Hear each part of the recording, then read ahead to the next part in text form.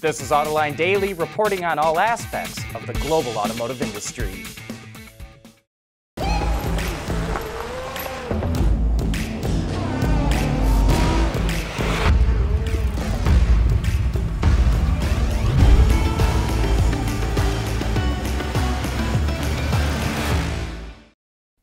Earlier today, Tesla and CEO Elon Musk held a ceremony to officially open its factory in China.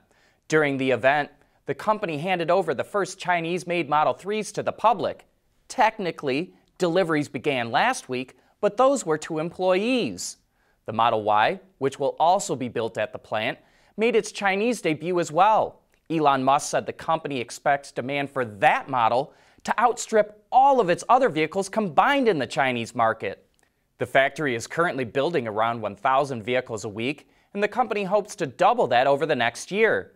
Eventually, the plan is to increase production capacity to 500,000 vehicles a year. Well, Nissan has a very interesting new sound insulation material that it's working on. It's a metamaterial that's made from a lattice-like structure covered with a thin plastic film. By controlling air vibrations, it's able to limit noises between 500 and 1200 hertz, which would be things like road or engine noise. Current material used to isolate those frequencies consists mainly of rubber board. Nissan's metamaterial is 4 times lighter and still offers the same noise-reducing capabilities. Due to its simple structure, it also costs about the same to mass produce as the current materials. Interestingly enough, Nissan started research on metamaterials back in 2008, when at the time, it was used in high-sensitivity antennas for electromagnetic wave research. Kind of wild to go from wave research to reducing road noise in a car. Toyota announced it will build a prototype city of the future. The site will be located on a 175-acre piece of land at the base of Mount Fuji in Japan. Called Woven City, it's envisioned as a living laboratory where full-time residents and researchers will be able to test and develop technologies like autonomy, robotics, personal mobility, smart homes, and artificial intelligence in a real-world environment. About 2,000 people will live in the city at the start, and more will be added over time. The city will be a fully connected ecosystem powered by hydrogen fuel cells. Toyota plans to break ground on the site in early 2021.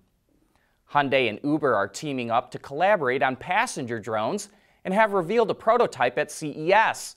The concept is 100% electric, has a cruising speed of up to 180 miles per hour, and has a range of around 60 miles. Initially, it will be piloted, but in the future, the plan is to make it autonomous. Hyundai, which is the first automaker to join Uber Elevate, will manufacture the air taxis, and Uber will provide support services and connections to ground transportation. Autoline Daily is brought to you by Bridgestone Tires. Your journey, our passion. Well, you may remember Ford's somewhat creepy, 2-legged package-delivering robot that it started testing back in May. Well, now it's expanding use of the robots, called Digit, to further explore how they can help commercial vehicle customers. Ford will use the robots to test indoor or first-mile logistics, the last 50 feet of delivery, and how the robots in Ford-connected vehicles talk to one another. If Digit comes up on something it's not familiar with, it can send a picture back to the vehicle to tap into additional computing power. And if it's a really tricky situation, the vehicle could send the information to the cloud to get help from other sources. Ford will buy the first 2 Digit robots to come off the assembly line, which include upgrades from the May prototypes, like feet that allow the robots to balance on one leg, new sensors that look at and map the world around them, and more powerful onboard hardware. Mercedes-Benz revealed its vision for the future of mobility. And if the concept, called the Vision AVTR, looks a little out of this world, that's because it was developed through a partnership with the team that's making the Avatar film series. It's got crazy features, like the menu for selecting different functions is projected onto the palm of your hand. 33 bionic flaps at the back of the car can make subtle gestures to communicate with the driver or other road users. and the car can turn left and right, but also move sideways at roughly 30 degrees. But we think the most intriguing thing about the AVTR is its battery.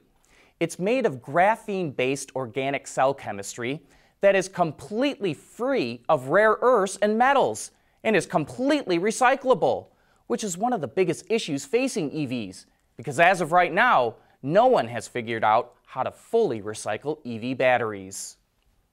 Continental continues to improve its speakerless audio system, which we've shown in the past.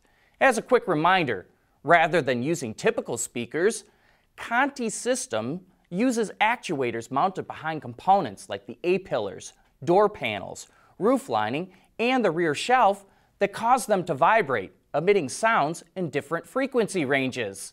Continental has now teamed up with audio specialist Sennheiser to combine its speakerless system with Sennheiser's 3D audio technology. The result is a more immersive sound experience that envelops passengers. Also, the system reduces space and weight anywhere between 75% and 90% compared to a conventional system, which can weigh as much as 40 kilograms or about 88 pounds. Continental thinks the system gives designers more freedom to make the interior they want, and it would be good for EVs, where weight and space are important. Part of the Autoline crew is out in Las Vegas at CES to get the latest on the new technology and gadgets automakers and suppliers are showing off. That would not be possible without our sponsors, Magna, Gentex, and Bose.